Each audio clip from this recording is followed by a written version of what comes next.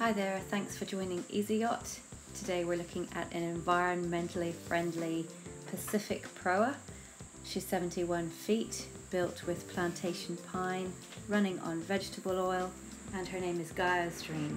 And for those of you who may not be familiar with Proa, this is the Pacific Proa, which is from Micronesian design, which dates back to the early 1200s, and the design has changed very little in that time. And there you can see the traditional design is two hulls of unequal length and a windward and a leeward hull, and the vessel is tacked or shunted by rotating the mainsail. So we're looking at the bridge deck, and there are two helms either end of the deck, two rudders, two steering points. There are also two sets of headsails on, the outer headsails are on furlers, so the vessel can be steered in both directions. And as you can see, all the control lines are very much inboard. There's an electric main halyard winch for the mainsail, which also doubles up for anchoring. So it's a very simple method of navigating. This particular vessel was designed with transporting cargo in mind, which can be transported in the main hull, and also with the circumnavigation in mind. And something that's quite remarkable about Gaiasdream is that she runs on vegetable oil. So she only requires diesel for a startup and shutdown, and she can carry 600 litres of vegetable oil in her wing hull. So taking a look inside the bridge, she has very comfortable living quarters with really good headroom and visibility in the main area.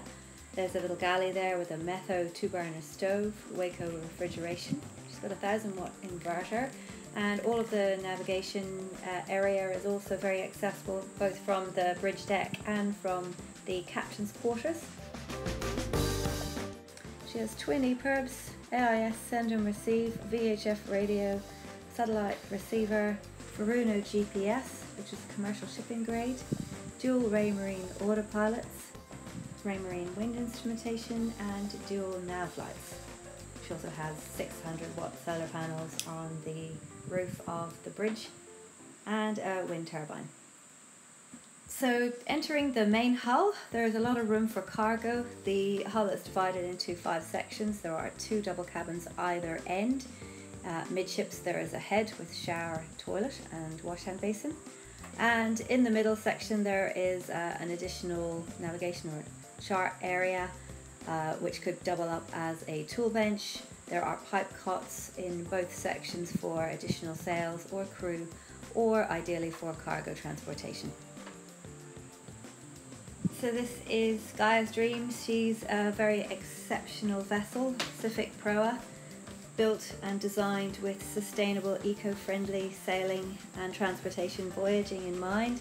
I'd love to show you on board, so please give me a call at the number coming up on your screen now. And thank you again for joining me at EZIYACHT.